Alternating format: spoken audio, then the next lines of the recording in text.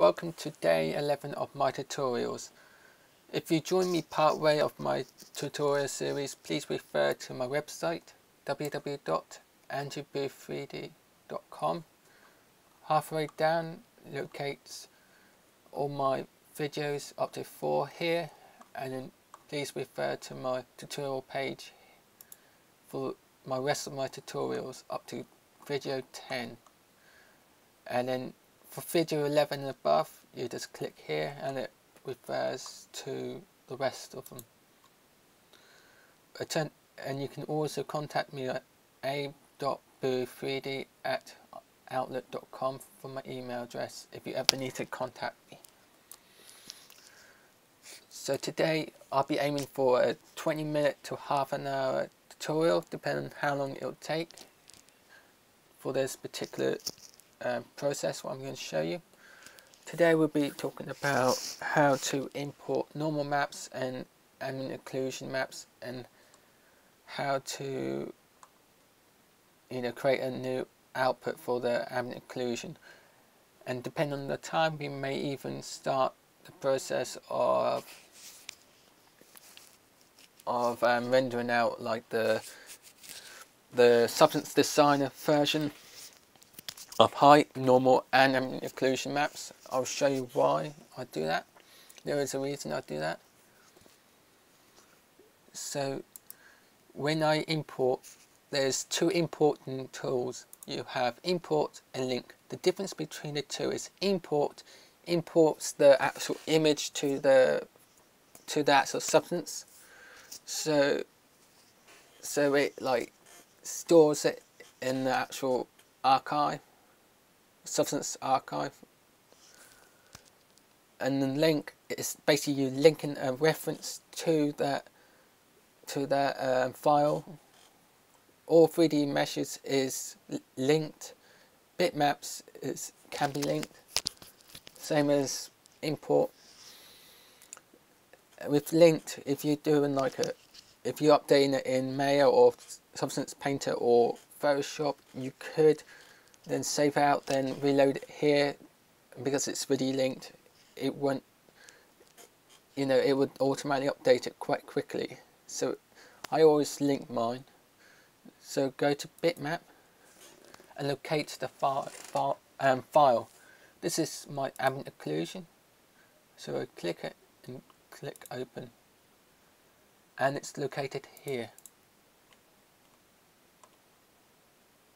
For some reason it's not seeing it.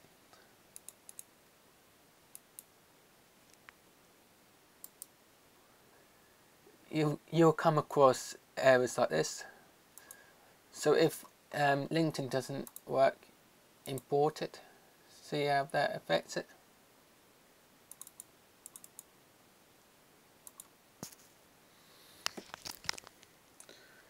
If that still occurs, then it means that there's an error within the file.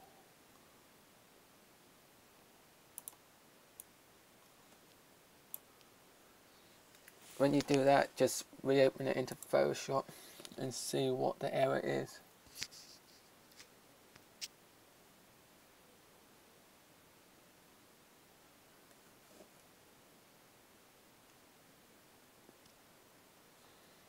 See, it's opened it here. If this is the case and you get errors when you have bitmaps, save it as another format. Sometimes Substance Designer can be fussy, so I'm saving mine as a PNG.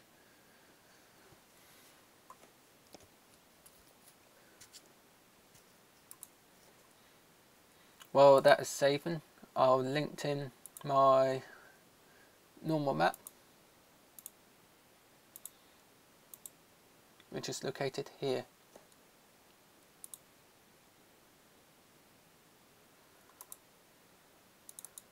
And that's what it comes out with.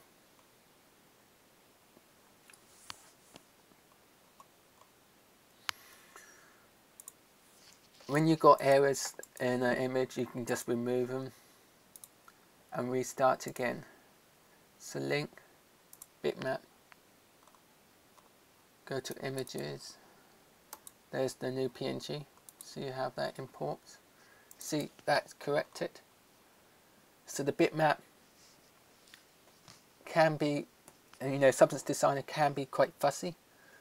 So if it doesn't accept it one format, save another. This is how the industry is always about. It's always about problem solving. If a problem always occur, that's because there's something that's going on wrong behind the scenes, and you had to locate it and solve that problem. A bit like a puzzle. All 3D art is all about puzzles and solving that puzzle. Now, we have two maps here. You have the normal map here, and you have the salt map here. With the normal map, which I'm now going to drag in, you can't add channels here, you know, user defined ones, but you can here. You're probably thinking, why have I got a base material when I'm actually attaching a normal, you know, like a texture onto it? I'm doing this to bring all of these individual nodes together into one material. I do that for good housekeeping. So with the normal map, I'll be blending in. I'm now going to blend it in with this normal map link here. You do that using a normal blend node, a normal combine node. Sorry, you do have blend here, but it doesn't do much. It just blends it.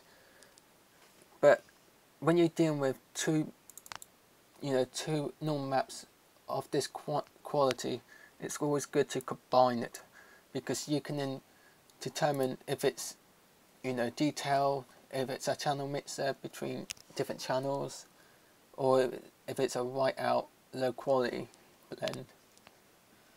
I always do mine detail orientated because it's always going to be high quality. You have number 1 and number 2. It's a bit like the normal mode, you know, the blend mode. The foreground is always at the top, and the background is always at the bottom. So I'm placing my normal in my background here. It'll turn it black. That's because this is taking half of the channels, half the data of all the channels in the normal map for one, and the other. That's how it combines it. And then you just combine it, and it creates something like this. When you do that, you successfully combine it, and then you hook it back into the normal channel, and it'll bring out the normals like this, which look quite decent actually, I have to say myself. You probably see this scene here. I wouldn't be too fussy about that because we can hide it using like a gold decoration, so it would be hidden. Same when you come down to here, a lot of that will be hidden.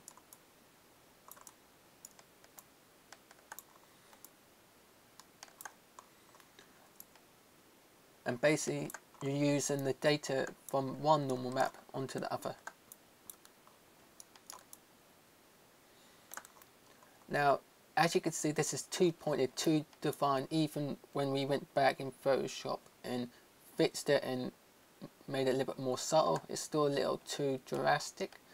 So you could always put in a blur mode. This is why I like Substance Designer over Photoshop. Photoshop, they're both the same really. People will comment saying that Substance Designer is more lazy, you're not doing much creativity. And yes, sure, you may not be painting, you're doing more things more technical, just like a technical artist is. But the difference is it's doing the same job, because Photoshop, you're defining the histogram by your pen, you know, your Acom tablet, your input by painting. Where this, you're actually creating the histogram using nodes, so to create the textures. So it's the same thing. Now, I always use blur HD. You get two blurs here. You have the normal blur here and the blur HQ. Never use this one, even though it's shipped and it's good. This is better because it's much more higher quality.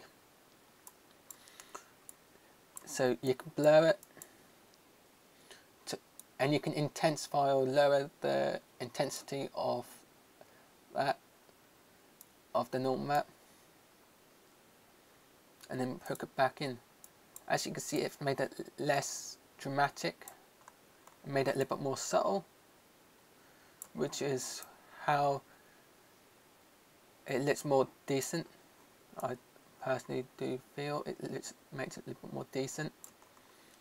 It looks more of a design rather than, you know, bad topology, which is not the case because it's actually in the normal map.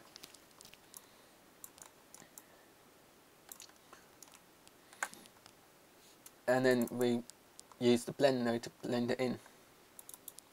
Now, if it's me, the height range I will increase just slightly.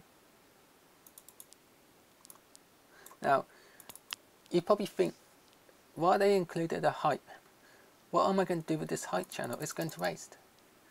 What I tend to do this.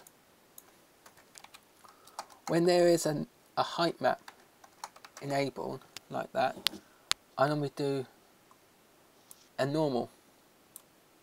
Oh, this is where there's another thing I want to point out. Don't get confused between normal and normal color. Normal color is just the color of the actual normal map. Normal converts grayscale into normal. You could use height normal blend like this, and in this instance it'll be better because there's a height map. You don't have to go and get another blend node here. You can automatically do it. So it depends on what you're after. So you put the normal map in that slot there, and in the normal slot, and it creates like this. There's oh,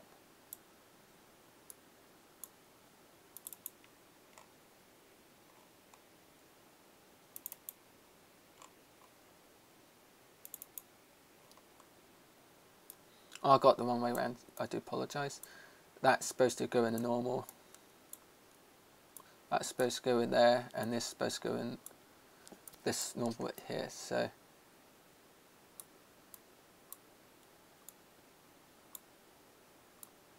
I got it the wrong way around.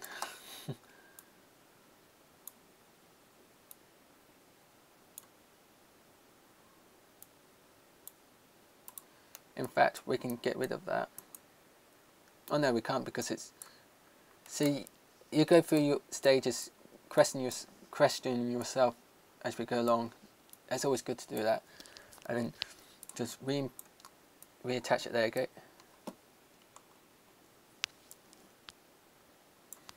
Basically now what I'm doing, I'm using the height map information, turn it into a normal map, combine it with a combined map of my initial mapping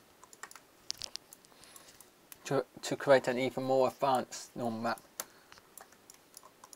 Now, when I'm dealing with the ambient inclusion map here, basically what I'm doing when I'm getting bitmaps from this from the actual folder, I'm just clicking and dragging it into the graph, and it automatically imports it. We have this ambient occlusion. What I normally do, set it to grayscale,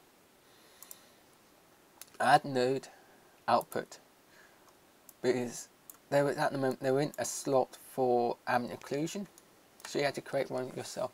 So you call it a name, AO, short for ambient occlusion, add item, and then the drop menu, you drop down menu, you click ambient occlusion, and now you just create a new output for that.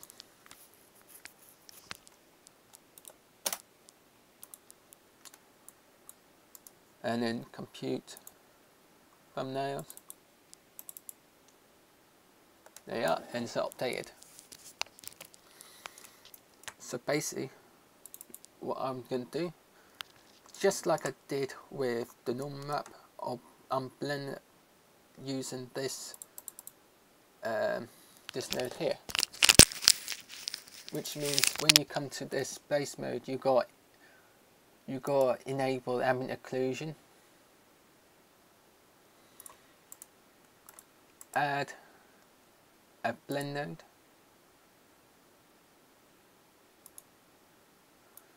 and then blend them both together using the overlay. When it doesn't look right like that, that's because the blending mode is not adequate for this map. Then, just like Photoshop, you have to find the blending mode that is appropriate. So for this, it'll be multiply, and there you have the actual ambient occlusion. So I'm taking data from this channel and here. What I'm doing, if you haven't noticed, I'm double clicking the pins here. It brings out the individual data information here. Like there's the roughness, that's the normal, that's the base, and you can find out what the actual texture looks like in that pin, in that actual node, which is always useful technique to do. And then put that output into the ambient occlusion, and then connect the ambient occlusion to the AO, and that's what it looks like with the ambient occlusion.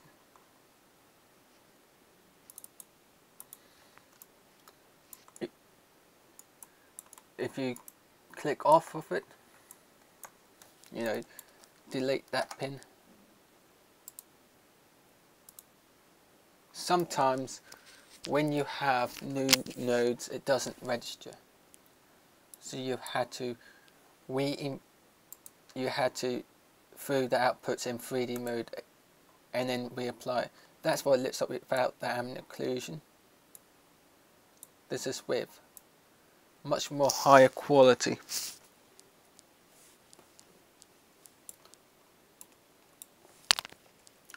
Now, as you can see, it looks realistic and it looks very high quality.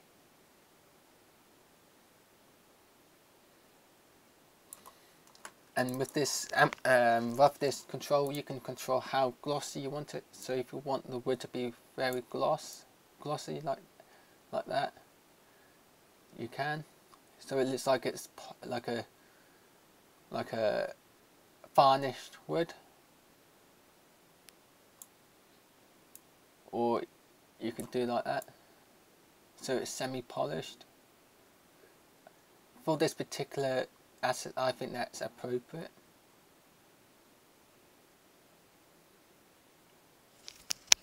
I like that.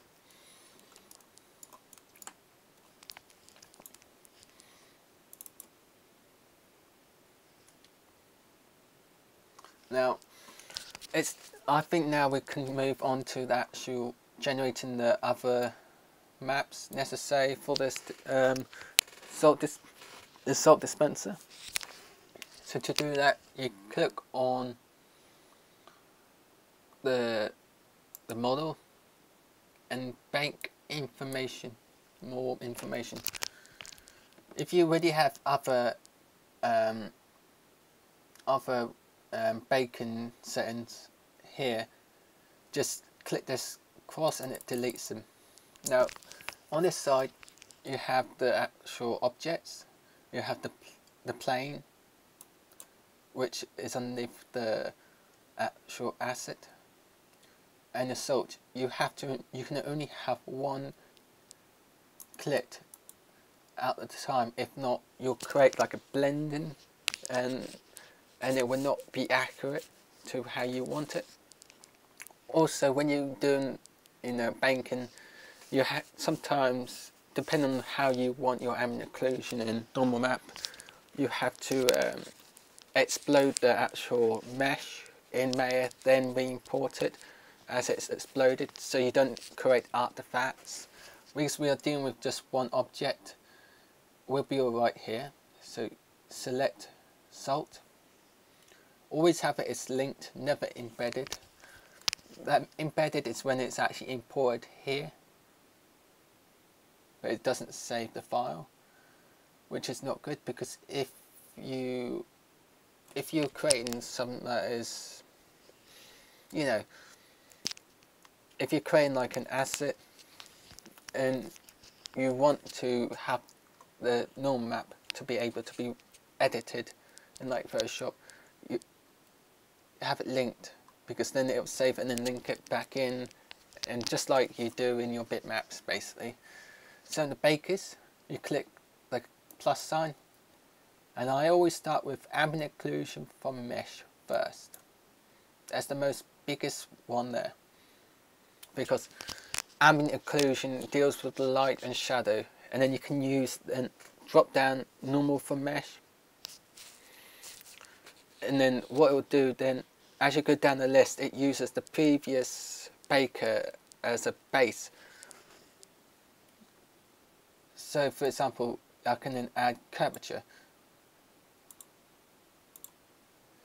Now this curvature will be based off of the information that will be baked from the ambient occlusion, and it does it one after the other straight away with no problem. Now you will see this exclamation mark. The reason we know is because there's no actual linked mesh to the actual baker. The reason I have here is because I used it on my previous asset before doing the salt dispenser. So when you get like that, just click the cross button, plus the plus sign, then from resource, and then click the high and OK it. It'll come up the default settings here. Do not change a thing, because as soon as you change it, it will cause problems. So don't do that.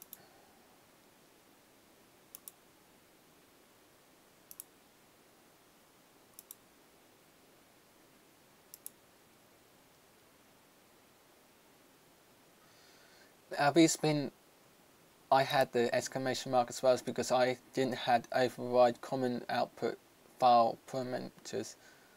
It's because the previous model defined where I want my actual file to be outputted, so I can re-edit it and locate it quicker. By clicking that, it basically tells the computer to output to the actual file where you saved them, basically, where you saved all your files, where you got all your bitmaps from. And just do the same again for the normal mapping. Again, click that.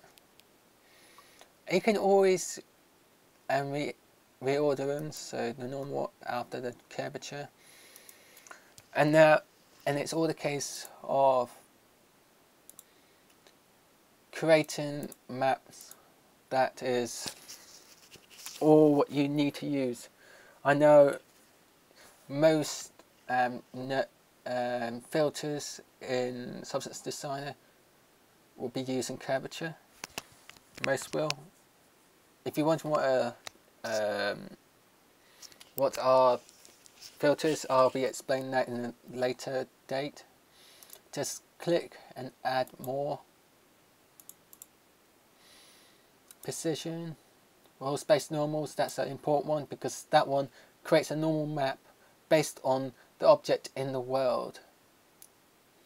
It's world space, you know, how big it is and all that information is in an imported, you know, how big this is in comparison to the world. Precision is precision of the actual information on the mesh, so you can say up to down, left to right. Basically it's the X, Y and Z values, if that makes sense. And then these are the main ones that you'll be working to create. Now output size, because I'm working on a smaller asset, 1024.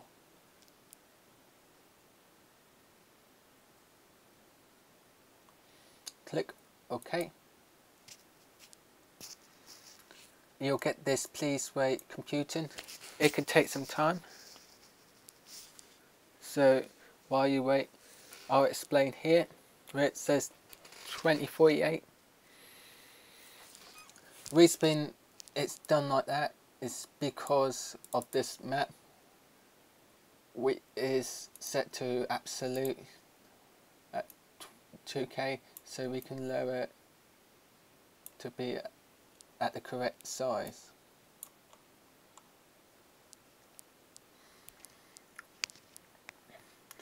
And as you can see on the list, the rendering is complete. These are all the maps. As you can see, different information to the hour ambient occlusion, which is that. This is why I do more than one. This is the normal map. It's taken all the information based off the high mesh and put it onto a low. See, there's a difference.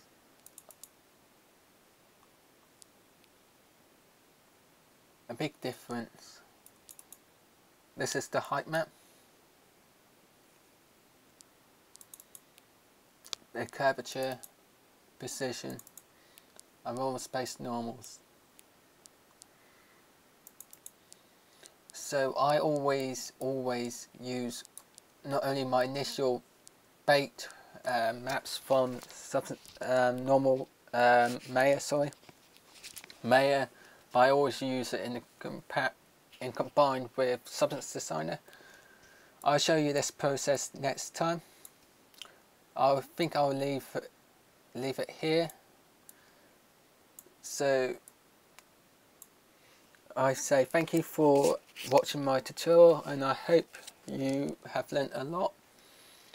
And always remember to save your work. Thank you for watching.